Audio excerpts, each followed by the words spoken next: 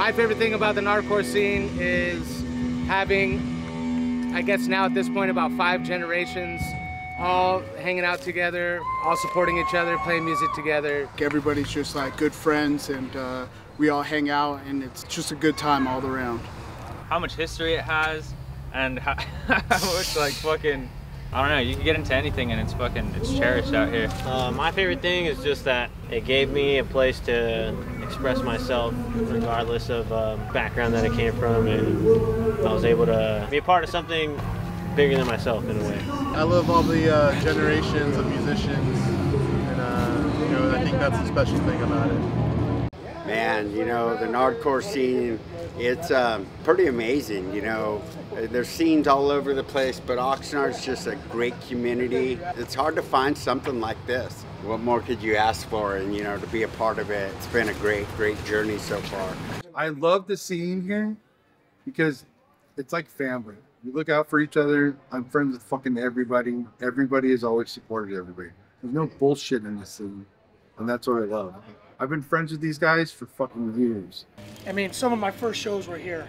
You know, Social Distortion, sure. Dr. No, obviously. Skate Palace. Aggression, Skate Palace. And when we came to these shows, we met the people from Oxnard that were like our age. All the older guys, they were always so cool. My brother, Johnny, that whole crew. It was like a thing, and I met him when I was really, really young. Sweet. It just talks about the longevity of it all. That's right. It's all about the music.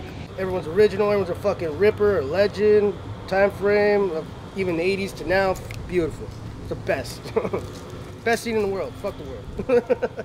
For me, the Nardcore scene, it's like a family that's so many generations now. It's like people are in their 60s, all the way to kids that are 12 years old coming to shows, and it's really fucking cool. It's something special that I don't think exists in other cities. I mean, maybe it does, but here it's like really family oriented. It's really cool. Yeah, you're starting to get grandparents, parents, children, and their illegitimate children after that. It's 4 generations deep. My kids are here at the show tonight. That's fucking amazing. You know what I mean? So yeah, it's crazy. Special, man. I've never seen anything like it except for here in Oxnard, Ventura County.